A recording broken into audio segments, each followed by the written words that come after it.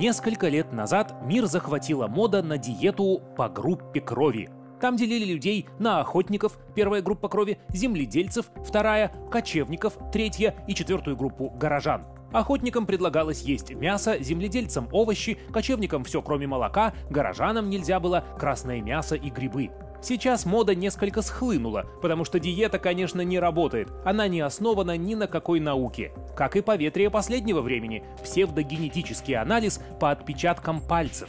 За это берут немалые деньги, представляя последним достижением науки. Это вообще не генетические тесты. Это некое гадание по папиллярным линиям. К генетике это не имеет никакого отношения. А что же говорят настоящие ученые? Почему кто-то ест все подряд и не толстеет, а кому-то приходится лишать себя сладкого, ужинать не позже 6 и все равно поправляться? Генетик из Лондона Тим Спектор нашел как минимум один из вариантов ответа. Зачастую в организме худых более активна амилаза, фермент, расщепляющий углеводы. Спектор обнаружил определяющие это гены стройности, когда изучал неодинаковых, то есть разнояйцевых близнецов. Они были одного возраста, росли вместе и питались более или менее одинаково, но и гены, и вес у них были разные. Я вспоминаю вот эту пару. У них была разница в 15 килограммов веса и четкое отличие в амилазных генах. 6 копий против 9. Значит ли это, что против судьбы не попрешь? Конечно нет, уверена врач Ксения Селезнева. Сделав себе генетический анализ, она увидела неутешительную картину, поменяла в жизни многое и находится в отличной форме. Что же Ксения сделала? Обязательно расскажем. Вообще, то, что одни и те же продукты вызывают у разных людей неодинаковую реакцию, известно давно. Например, молоко. По последним данным, до 40% россиян не переносят содержащуюся в нем лактозу и страдают от расстройств пищеварения, сами не понимая почему. А все дело в эволюции. У первобытных людей, всех до единого, способность переваривать лактозу терялась при выходе из младенческого возраста. И это абсолютно правильно с точки зрения эволюции, потому что ребенок должен вовремя отлучиться от грудного вскармливания. Но с одомашниванием скота закрепилась такая мутация у людей, которая позволяет переваривать молочный сахар до пенсии. Считается, что мутация эта возникла где-то в Северной Европе, поэтому там и наблюдается наибольшая концентрация хорошо переносящих молоко людей. Случайный генный сбой оказался полезным, потому что расширил диапазон доступной пищи. На северо-западе Европы, например, в Дании и Голландии, почти 100% взрослых людей могут пить молоко. А вот в Южной Европе значительная часть людей уже молоко не переносит, до 70%. Например, в Италии. Поэтому в Древнем Риме в античное время молоко использовали в качестве слабительного. Об этом есть записи на латыни. Чтобы узнать, что о лактозе думает ваш организм, достаточно сдать несложный и не очень дорогой анализ. Кроме молочной, генетики умеют тестировать человека и на другие виды непереносимости. К ним относятся, например, кофе, к которому мы еще вернемся, глютен, он содержится в пшенице и других злаках, и алкоголь. Кому-то достаточно выпить одного бокала вина, и недомогание появится. Это зависит от скорости обмена алкоголя, превращения спирта в промежуточный продукт, который токсичный, ацетальдегид. У некоторых людей превращение вот этого вредного ацетальдегида происходит очень медленно. У него происходит накопление вот этого токсичного промежуточного продукта, что, собственно, и вызывает симптомы отравления алкоголем. Я лично во время съемок фильма «Ген пьянства» сдавал такой анализ и выяснил, что мне алкоголь не приносит радости, потому что я принадлежу к 10% россиян, у которых именно такой генный вариант. Его еще называют азиатским, когда спирт из крови быстро уходит, мало веселит и наоборот быстро копятся продукты распада. В Китае, Корее и Японии таких людей более 70%, что неудивительно. Исторически для обеззараживания воды там применяли не алкоголь, как в Европе, а приготовление чая. Изучать свои гены вообще интересно. Вот, например, москвич Павел заказал себе такое обследование и узнал, что у него не просто дурная сердечно-сосудистая наследственность, а еще и особо плохая реакция на кофе, который он очень любит. Хотелось бы, в принципе, понять, каким образом с этим жить. Кофе в последнее время наука реабилитирует. Масса исследований говорит о том, что примерно 3-5 чашек кофе в день для большинства людей – это хорошая тренировка сердечно-сосудистой системы, и такая доза улучшает здоровье и продлевает жизнь. Но так не у всех. Кофе – очень показательный пример, как генетика может диктовать изменения в рационе. Важным фактором является то, насколько быстро у вас выводится из организма кофеин. За это отвечает фермент в печени. Он превращает активный кофеин в его неактивную форму. По данным генетического теста, Павлу с этим ферментом не повезло. Он работает совсем медленно. Кофеин так долго остается в крови, что успевает поднять давление до опасного предела, что грозит сердечно-сосудистыми патологиями. Может дойти до инфаркта. У тех, кто имеет быстрые версии фермента, эффект от употребления кофе скорее положительный, так сказать, закаливающий. А у людей, у которых кофеин выводится медленно, возрастает риск влияния на сердце, если они употребляют более 2 чашек, то есть 200 миллиграммов кофеина в день. Дайва Нильсон занимается наукой в медицинской школе Гарварда и преподает предмет «Пищевая токсикология» в университете Торонто. Она говорит, что уже многое поменяла в своем рационе после генетических анализов. Самое главное, иногда наука даже позволяет подобрать более-менее точную, оптимальную дозу какого-то продукта. В случае Павла речь о кофеине. Вскоре на ваших глазах специальный эксперимент покажет, сколько ему можно. Вообще, изучение собственных генов может дать самую неожиданную информацию о здоровье. Например, Кристина после анализа выяснила, что причина ее неважного самочувствия и даже сердечной аритмии – продукты, богатые железом, красное мясо и печень. Можно сказать так, что у вас сломался датчик железа в организме, и железо у вас постоянно всасывается, то есть как будто бы есть постоянная потребность, хотя на самом деле это не так. Избыточное количество железа могут накапливаться в печени, в сердце, в суставах. Это заболевание называется гемохроматоз. Удивительно, но при таком диагнозе опасным оказывается витамин С, который для большинства людей, наоборот, полезен. Поэтому необходимо Кристине ограничить продукты, содержащие большое количество витамина С. Это не только цитрусовые, но и, например, шиповник, клубника и петрушка. Ученые собирают международные симпозиумы, надеясь в ближайшее время выяснить, как с помощью генетической диеты продлить жизнь, а возможно и победить наследственные болезни, связанные с обменом веществ, и мировую эпидемию ожирения. Я вижу здесь массу новых возможностей. В прошлом советы врачей и диетологов совершенно не учитывали генетические особенности человека. Сейчас мы имеем не только интересную для науки, но и весьма полезную для конкретных людей информацию, и это многое меняет. Пациенты будут получать персональные сведения, которые позволят им осознанно выбирать ту или иную диету, чтобы надолго сохранить здоровье. Но вот вопрос, стоит ли платить за эти анализы сейчас, на современном уровне развития науки?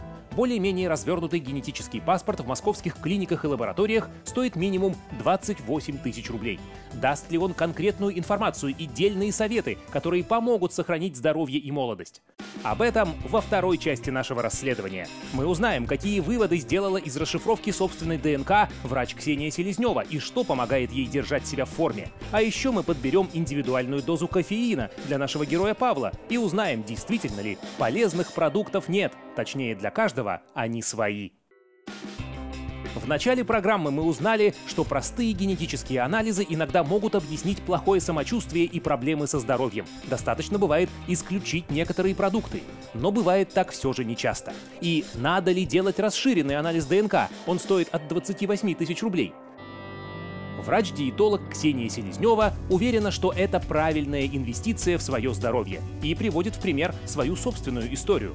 Сделав генетический тест, она узнала о предрасположенности к ожирению, хотя подозревала это и раньше.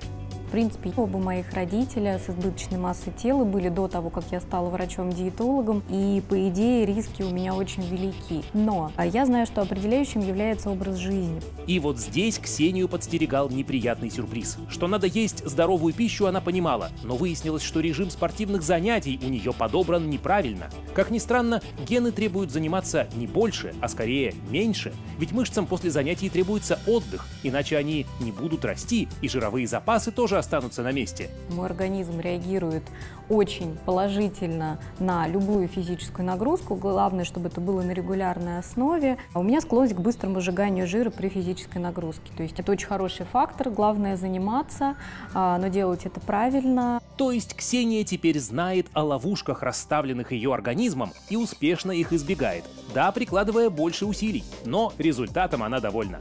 Вообще, конечно, гены очень сложным образом взаимодействуют друг с другом, едой, прочими факторами среды. И разобраться в этом хитросплетении может только квалифицированный генетик. Очень важно относиться к тестированию генетическому, к интерпретации результатов этого тестирования, относиться осторожно. И это могут делать только специалисты, проведенные автоматически по какой-то схеме. Генетический тест может принести как пользу человеку от того, что он действительно узнает и будет следовать определенным рекомендациям, так и вред. Сколько же пить кофе? Наш герой Павел решает этот вопрос по науке при помощи врача-генетика Ирины Жигулиной. Она только что обнаружила в его расшифровке ДНК указание на то, что у Павла повышенная чувствительность к кофеину. Сейчас мы как раз проверим экспериментом, насколько у вас кофеин медленно выводится из организма. Будем измерять артериальное давление до того, как вы выпьете кофе, и после, чтобы вы были мотивированы на то, чтобы действительно следовать этой рекомендации. Ирина тоже участвует в опыте, потому что она генетическая противоположность по отношению к Павлу. Ее организм нейтрализует кофеин с такой скоростью, что даже самый крепкий кофе не успевает повлиять на давление и пульс. Выражение «бодрящий напиток» для Ирины – пустой звук. Кофе ее совершенно не бодрит. И в моем случае кофеин выводится достаточно быстро из организма, и мне можно пить, соответственно, много чашек кофе в день. Какой вы счастливый человек. И со мной ничего не будет. Через 15 минут давление у Павла подскочило, а у Ирины даже понизилось. Видимо, прошло волнение, связанное со съемкой. Последующие измерения спустя некоторые промежутки времени показали, нашему герою, чтобы не иметь проблем с давлением, лучше пить не более 1 чашки кофе в день. Есть и другие рекомендации, основанные на анализе его генов. То есть, если я правильно понял, кофе лучше вообще не пить или совсем чуть-чуть, есть больше зелени, и все будет хорошо. По поводу зелени это уже другая история. Тест обнаружил у Павла еще один опасный параметр – склонность к повышению аминокислоты гомоцистеина, что может навредить сердцу и сосудам. Выяснилось, что нужно есть много хороших продуктов. Зеленых, свеклу, например, салат. Хотя, в принципе, руккола сейчас стоит как цветы для девушки. В свекле и листовых салатах содержатся вещества, которые нейтрализуют вредные излишки гомоцистеина. И это не обязательно невкусно. Вот, например, идеально целебный для Павла праздничный салат из авокадо, рукколы и зерен киноа. Я изучила результаты вашего генетического теста и решила сегодня помочь вам приготовить очень вкусный и полезный для вас салат. Каждый ингредиент здесь обоснован и не просто так находится на этом столе, это все связано с особенностями вашей генетики.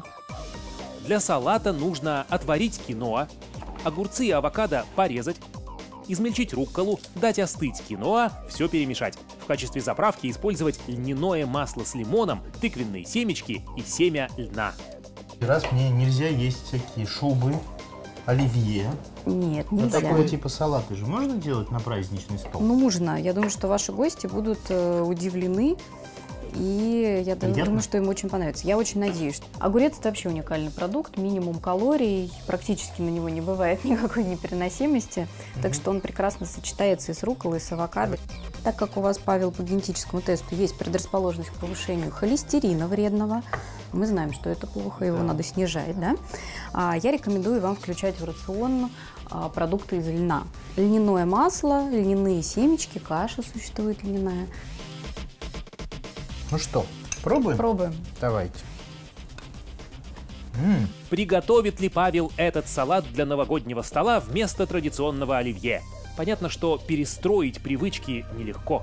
Просто должно пройти время для того, чтобы привыкли к такому явлению в нашей жизни, как генетика, генетические тесты, и просто научились этим пользоваться. Мы уже наблюдаем группу людей, которые перестроили свое питание в соответствии с рекомендациями генетических тестов. Наши наблюдения длятся больше года, и я могу сказать, что показатели здоровья в этой группе в заметной степени улучшились и выгодно отличаются от так называемой контрольной группы, где люди просто соблюдают общеизвестные диетические каноны здорового образа жизни, не основанные на генетике. Я считаю это успешным финалом нашей работы.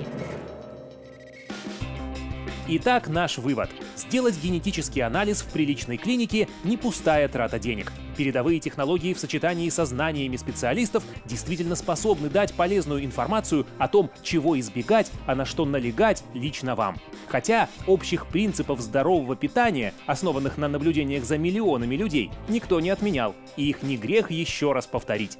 Меньше калорий, меньше мяса, соли и сахара, больше фруктов и овощей, орехов и семян и вообще разнообразие. Ну и, конечно, больше физической активности. Вот вкратце то, что отлично работает для большинства людей, какими бы ни были их гены.